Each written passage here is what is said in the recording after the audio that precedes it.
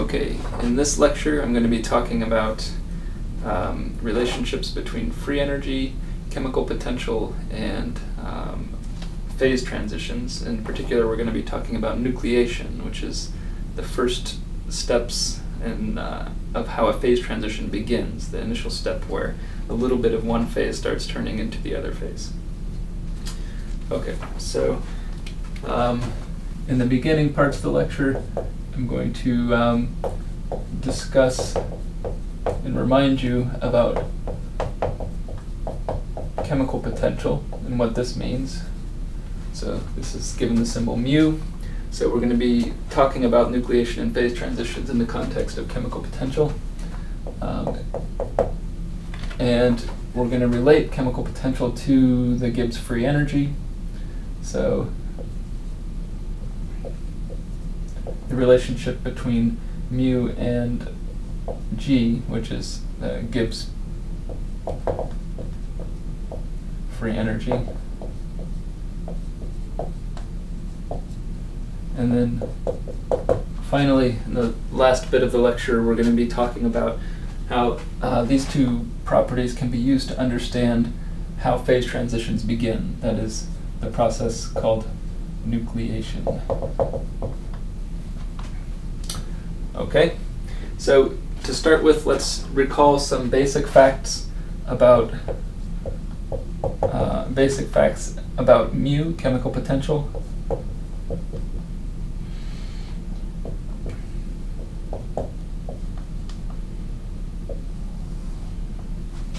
Okay, so one of the first things, sort of the most intuitive and basic idea you could have about mu with chemical potential is that it reflects the tendency for a system to want to give up particles. So if one system has a higher mu than another, then it wants to give up particles to the other system. So this is a tendency to give up particles. So that is, if mu1 is bigger than mu2, then system 1 wants to give up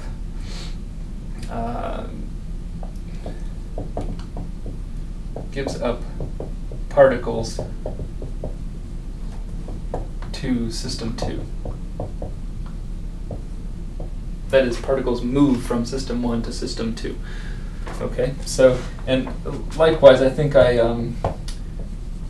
in a previous lecture, we mentioned that if the two systems have equal chemical potential, then they are in what we refer to as diffusive equilibrium. So there is no tendency for particles to diffuse. So this process of one system giving up particles to the other system occurs by diffusion, usually, in the context that we're talking about here.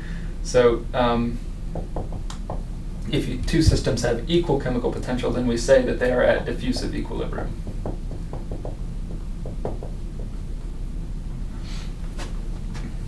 Okay, so that's just a basic intuitive idea for what mu means. Another thing that we mentioned previously is that high concentration, or higher concentration, means higher mu, which should be clear when you think about this intuitive ideas about mu and the tendency to give up particles. If one system has a much higher concentration of a particular type of particle than another, then it will have a higher mu. So higher concentration corresponds to higher chemical potential. Okay. But although we should make a little note here, since we're talking about phase transitions, this is not always true. So for instance, if there are phase changes going on, you can have very high concentration in, let's say, the liquid phase compared to a gas phase, but the liquid phase nonetheless could have, as we'll see, a lower mu. Okay, so make a note here that this is assuming no phase changes.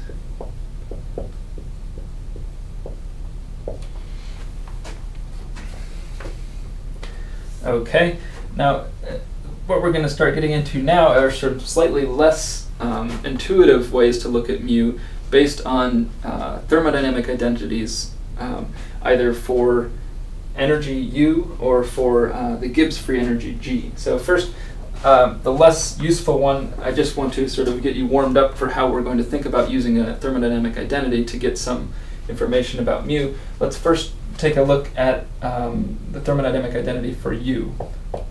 So the thermodynamic identity for the total energy U. Right now, you remember from previous lectures that this is the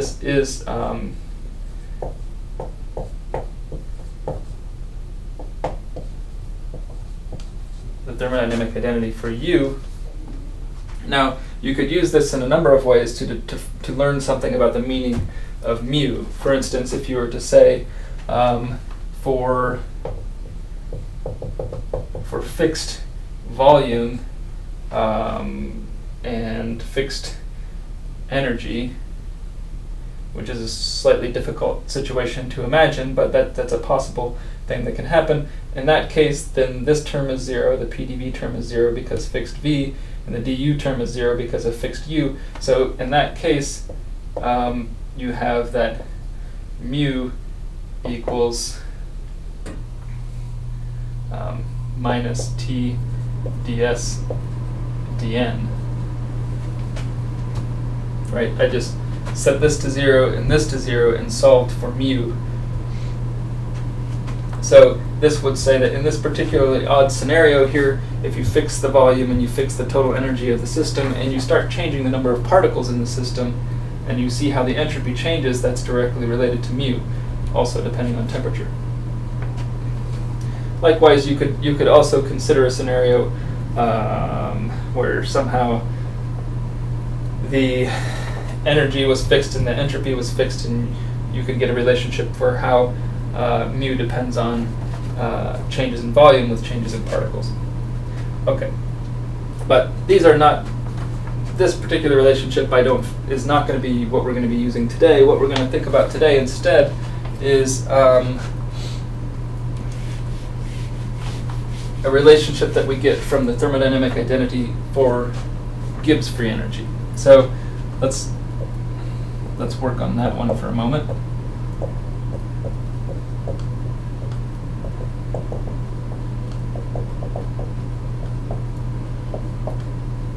And I just want to remind you as well that this statement here, this thermodynamic identity, is true no matter what.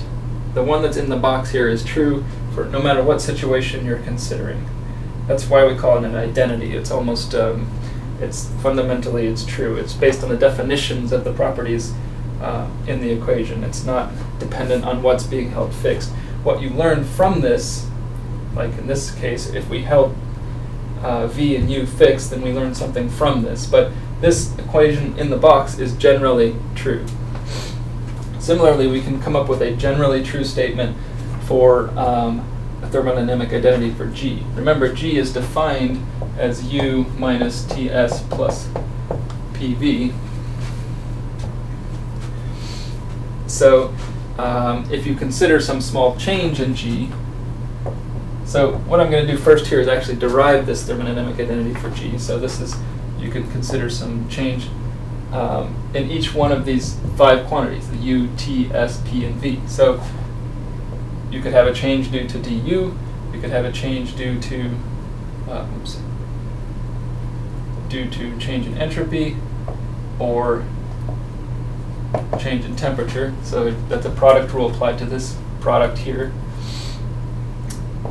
And similarly, the volume could change, or the pressure could change. Okay, and now to make this expression a bit simpler and more useful, what we'll do is substitute in this expression for du right here for this du. So then we have, so I'm substituting all of this in for the du here. So this is T ds minus P dV plus mu dn. That's the du, right?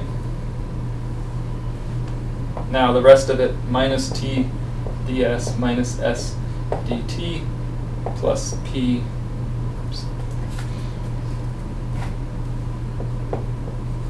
ev plus v dp.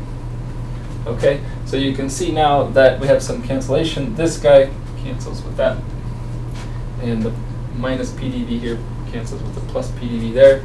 So the general thermodynamic identity for G is minus S dt plus V dP plus mu dN.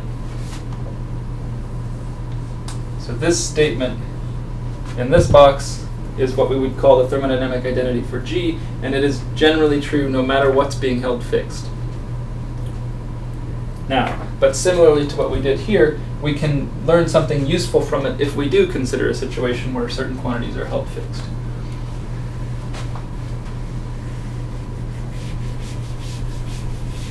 In particular, a very useful situation to consider is when temperature and pressure are held fixed.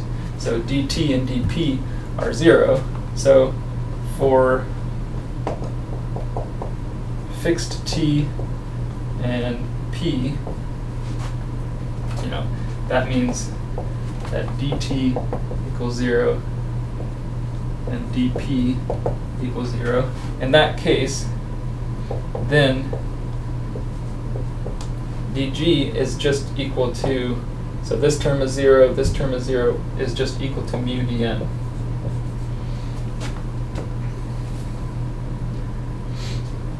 Right, this fixed T, fixed P situation is more useful because it's more commonly something we can have in a scenario that we have in the lab. You're doing some situation where you're changing the state or having phase transition that happens at constant P, at atmospheric pressure, and at some fixed temperature that you're controlling in the lab, for instance.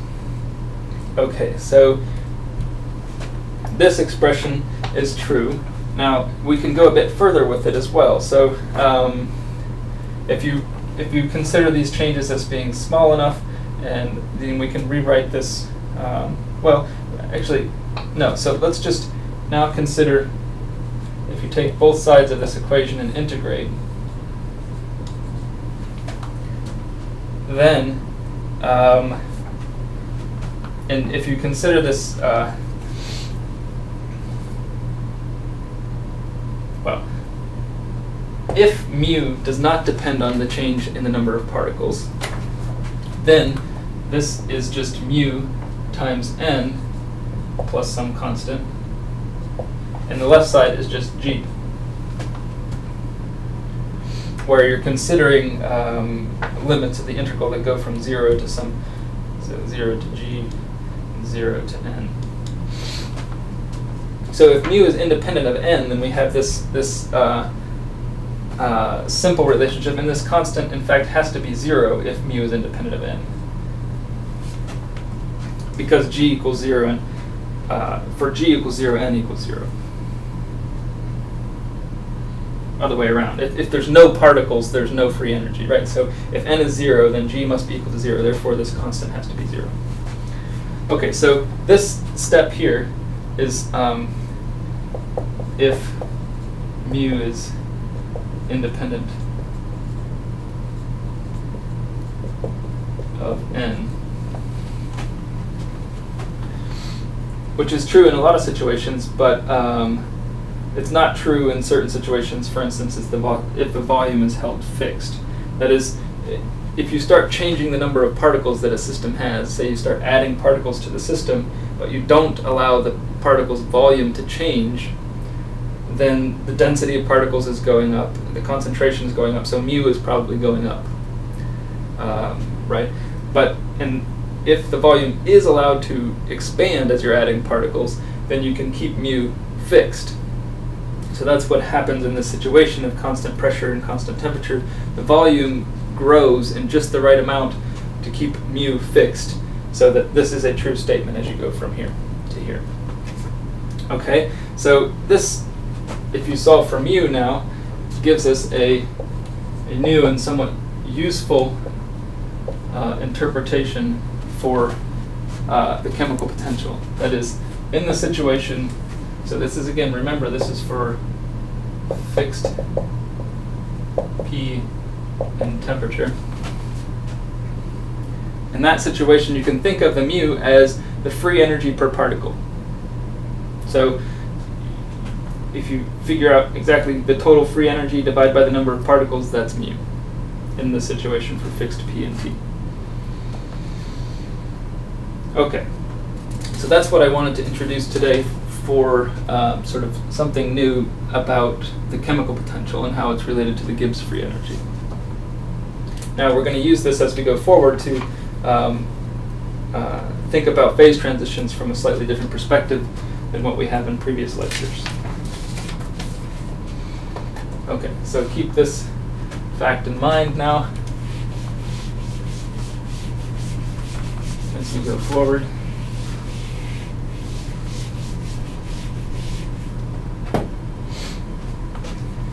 So in previous lectures, I've shown you that a fundamental way to understand why a phase transition occurs is that the free energy of one phase becomes lower than the free energy of another phase. So so you could write it in this way: a phase transition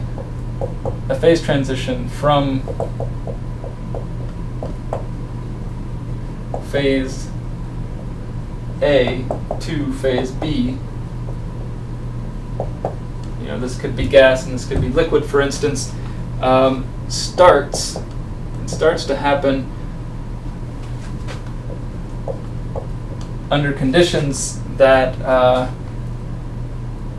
result in the free energy of phase B is less than the free energy of phase A. All right, so if some change is happening that results in a decrease in the free energy of phase B such that it finally goes lower than the free energy of phase A, then the phase transition starts to happen, because the system is always trying to reach the lowest free energy. Okay, so and again, this scenario where we understand phase transitions in terms of free energy makes sense when you're talking about fixed P and fixed T conditions. So this same scenario we're talking about here. And so we can think of this in another way, which is that as soon as, also we could think of this as soon as when the chemical potential of phase B drops below the chemical potential of phase A. Right? So this is assuming that they had equal numbers of particles. Okay, so maybe assuming Na equals Nb, for instance. But this idea, though, is interesting. It's one way to think about a phase transition is that if you think about the two phases, the gas phase and the liquid phase, for example, as two systems, then you can think of the phase transition as is starting to occur when one phase wants to give up particles to the other phase. So, for instance, if the gas phase is phase A and the liquid phase is phase B, and then the liquid phase somehow comes to a lower free energy than the gas phase, then the liquid phase wants to take particles away from the gas phase. That is, it wants to start turning this system from gas to a liquid. So in an interesting way, you could think of this as the phase transition occurs because the two phases are no longer in diffusive equilibrium.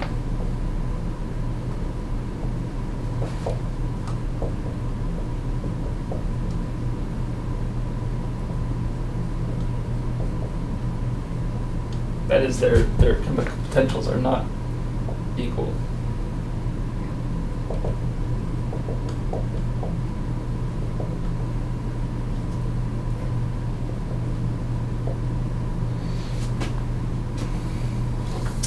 Okay, so that's one way we can think about phase transitions in terms of the chemical potential. Now let's use these as we go further and talk about a nucleation process.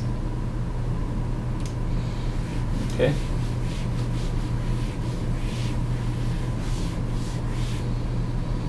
All right. So nucleation. Nucleation. Like I said before, it's the beginning steps of a phase transition, right? You could think of nucleation of water droplets in the formation of a cloud, for instance. This happens when that water vapor starts making a phase transition to liquid water and little droplets start to form. That initial step where the formation of the liquid droplets happens is a nucleation process, right? The phase transition starts at particular locations, and often those particular locations are triggered or nucleated on impurities in the system. For instance, cloud formation has a lot to do with dust particles in the atmosphere. So little bits of things in the atmosphere nucleate the phase transition from water vapor to water droplets to liquid water. Okay, so we could think of this, and most of the example I'm going to be talking about. Okay, so let's think about the example of H2O vapor to liquid water.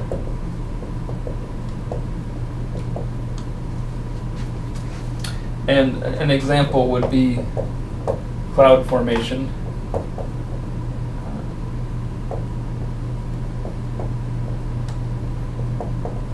And this example is also in problem 5.46 in the book. Okay, so we could also think about this in a slightly more controlled system. So in previous lectures as well, we've talked about a situation where you have inside of some container with controlled pressure, you have a balloon that, so here's a balloon that is at fixed pressure and temperature with some environment that it's in. Okay? So the P and T inside the balloon is equal to the P and T outside the balloon. And what we're imagining is that we start with a balloon filled with water vapor. So initially, the balloon is filled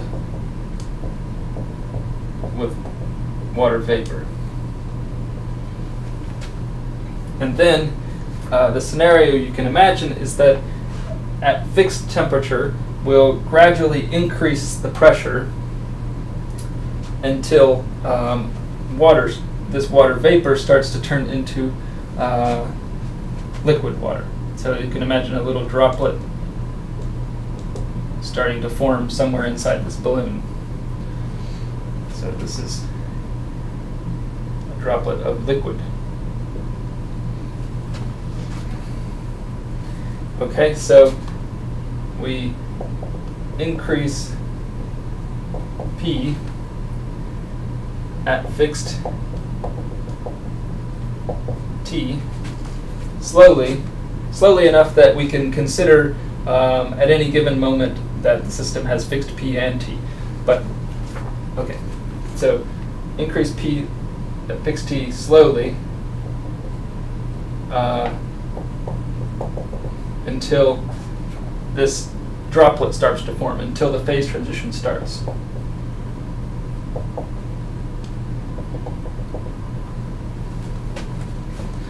Okay.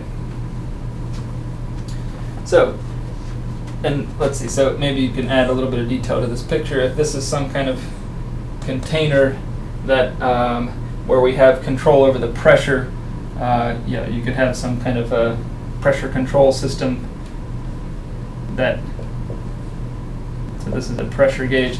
So just imagine that you have some control over the pressure of this outside environment in which the balloon is sitting, and that you have some control over the temperature as well. Okay, fine.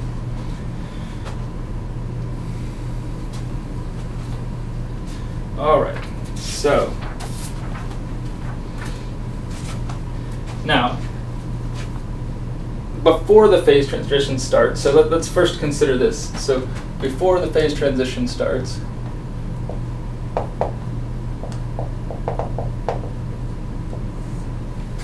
in that situation, the free energy can be thought of as mu g times n, where mu g is the chemical potential of water vapor at temperature T and pressure P. Okay, so this mu g is, the g refers to gas, so this is the chemical potential of the H2O vapor. And n is the number of molecules in the system. Okay, now when the first droplet starts to form,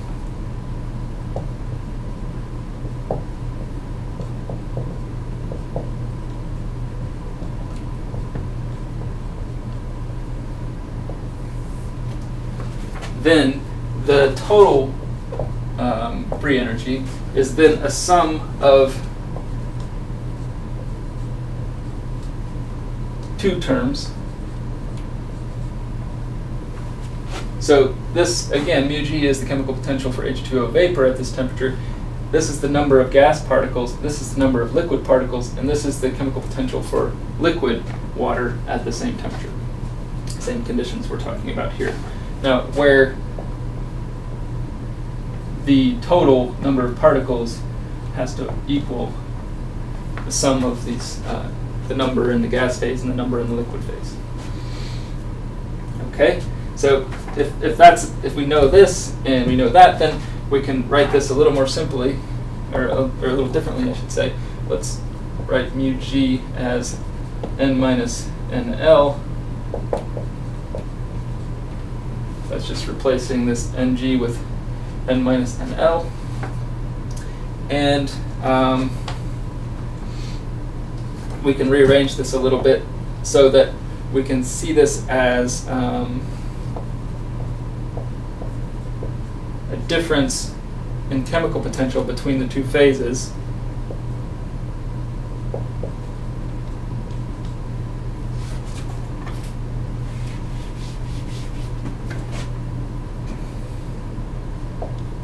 Here, times the number of liquid droplets times added to mu g times n.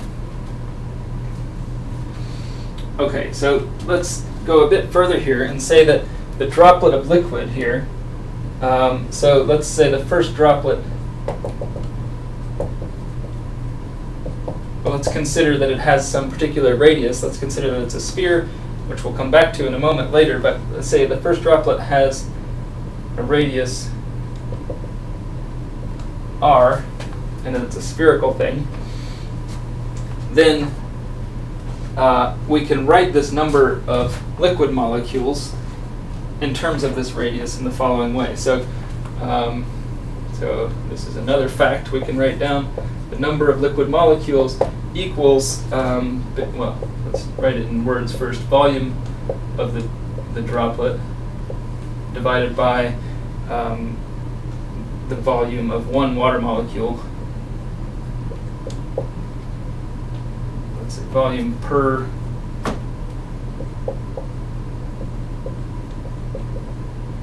molecule.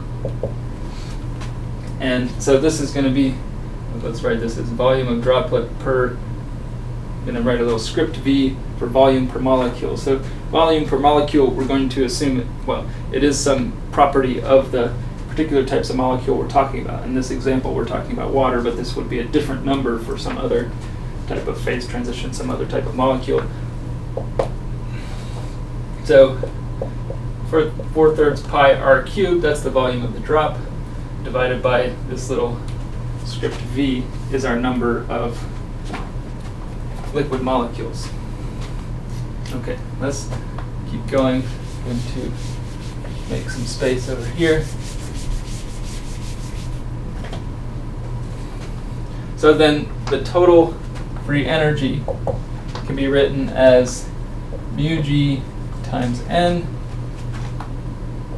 plus this mu L minus mu G times this 4/3 pi r cubed over little v. Now, at this point, you would think I'm done, but up to this point, we have neglected one other important term that I'm going to introduce right now. Okay, so this term, strictly speaking, was not quite right yet. Okay, so what we needed here, and I'm going to write this down.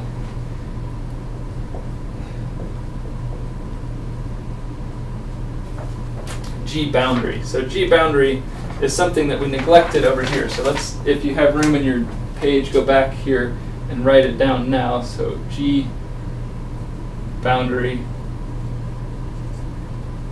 needs to be added in all of these cases as well. Oops.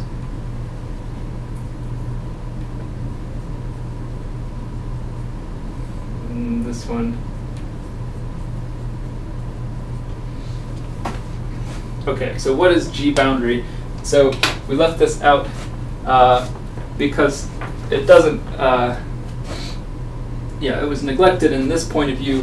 What it is, and what we were neglecting before, is that it in fact requires additional free energy to create a surface between two phases. So you've heard of surface tension. This is directly related to surface tension. So in fact, there is where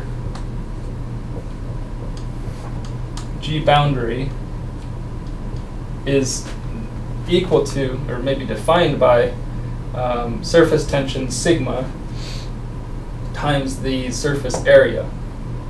So this is the surface. So sigma is surface tension,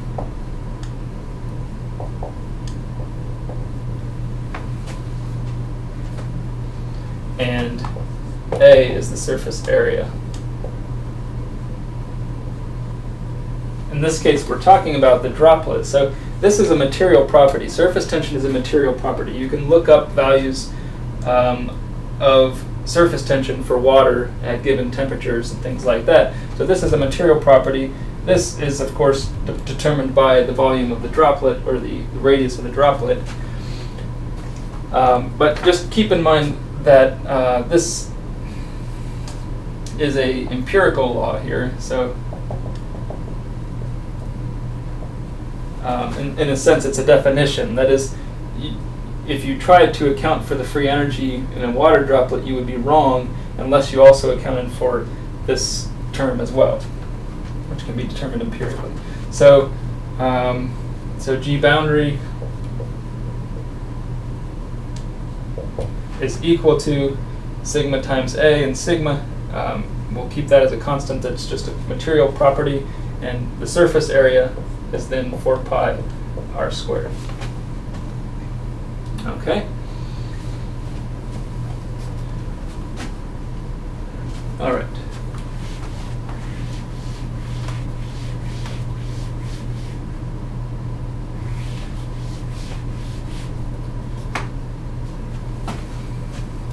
So we're getting there. Where are we getting, you might ask? Where we're getting to is an expression for how the free energy depends on the radius of a droplet. Okay, so what I'm eventually going to show you here is something interesting about how these phase transitions start and how they must get over a sort of, because of this term that we had been neglecting until now, they have to sort of get over a barrier. There's a little bit of a hurdle to starting the phase transition.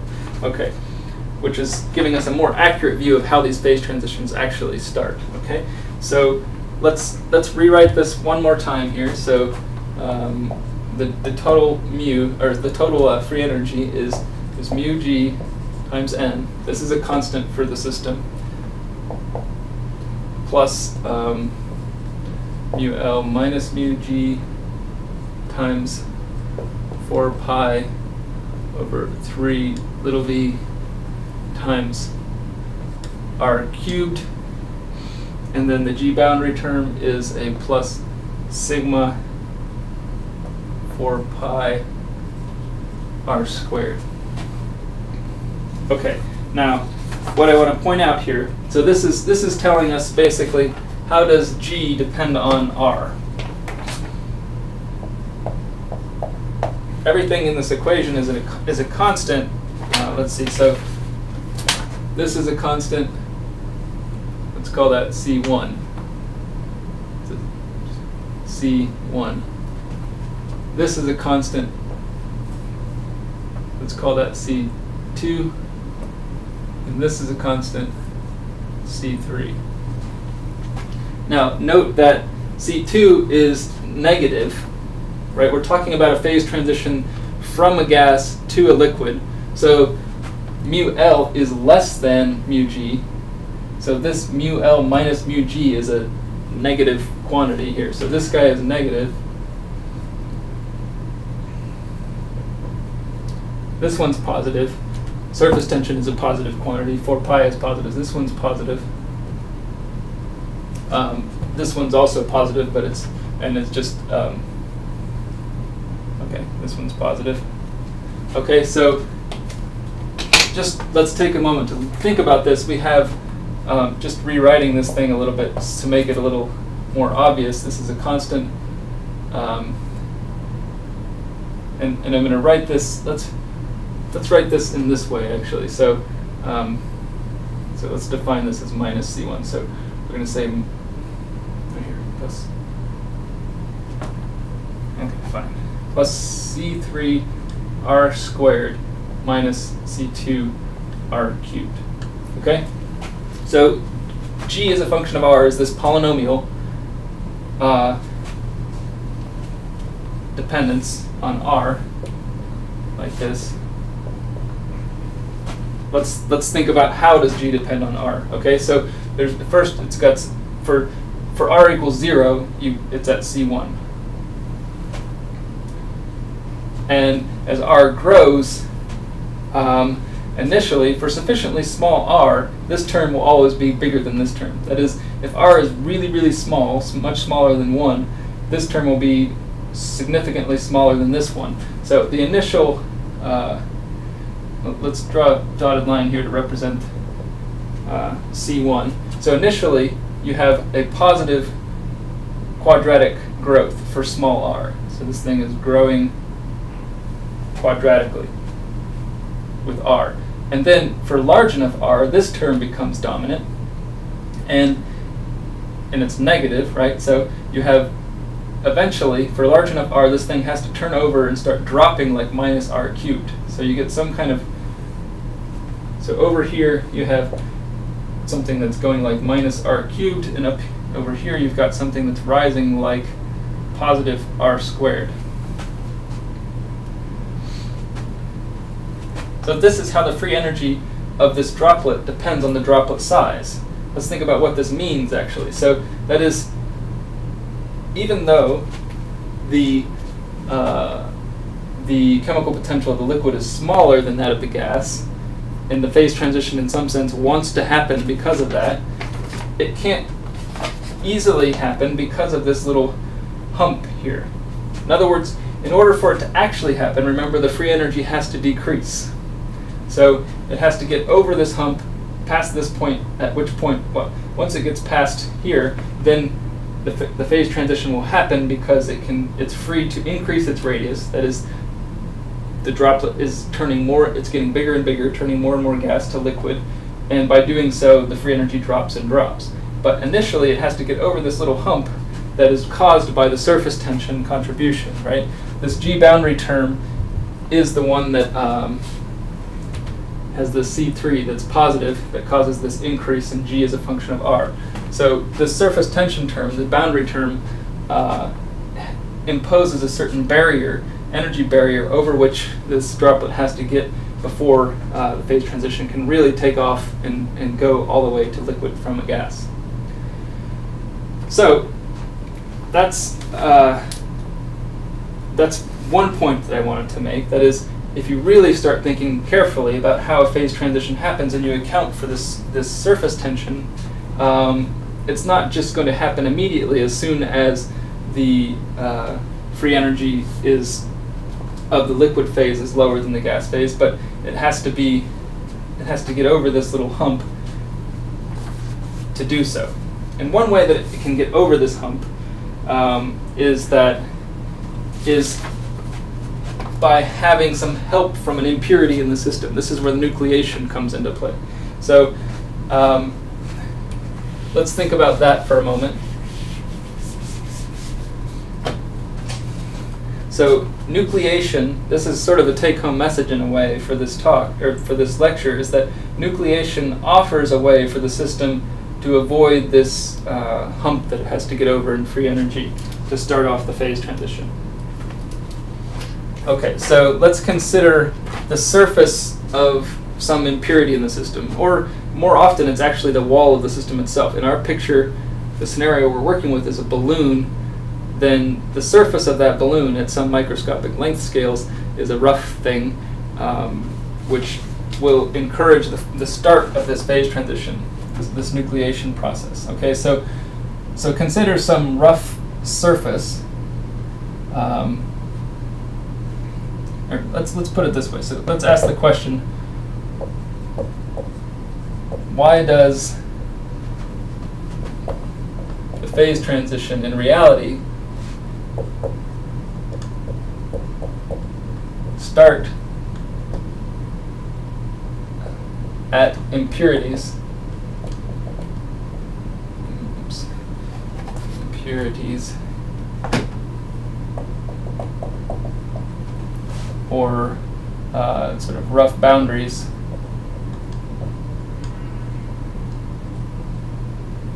of the system. So you can think of it as, empirically, this is known to be true, that phase transitions start at impurities. So if the cloud forms at the dust particles in the air, the cloud droplets form at the dust particles, or if you do a phase transition experiment in a system with solid boundaries, like this water balloon example we're talking about, the phase transition will start at the boundaries. Why does that happen? So consider the boundary of one of these impurities.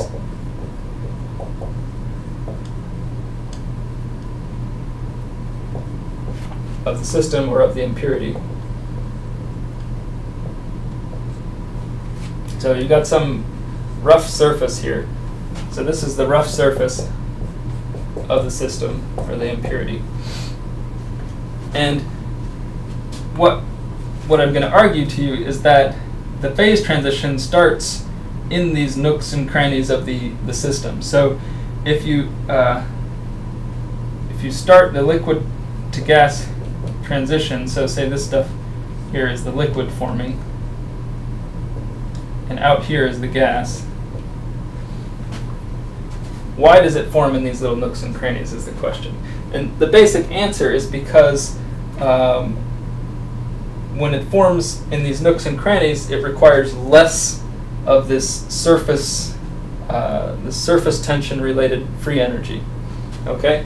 So to consider it as a very simplistic example, so a very simple example would be if one of these nooks and crannies is actually shaped like this with straight walls, then as the liquid starts to form in this particular nook, as it increases its volume, it imposes no change in surface area. So as volume increases, the surface area is fixed in this extreme example where the boundaries of this nook are straight. In this other example where it's more rough, the surface area does increase with volume, but not as steeply as r squared. Okay, so that's the point here, right? This hump came from this term, which has a r squared dependency, and that r squared dependency came from how the surface area changes as the droplet size r increases. It increases like r squared. But if you're on the boundary of a system, it will no longer increase as fast as r squared. It will increase somehow slower. So if you're on the boundary of the system, it might be, well, it could be fixed in this extreme case. So in that case, it would just kind of drop like that. Or it could be just a less extreme bump if it's some more complicated surface like this. But the bottom line is that if the surface area increases with volume in a way that's less steep than 1 over r squared, then it will always form at the boundary. The nucleation process will always start at the boundary. Okay, so that's the main point of this talk.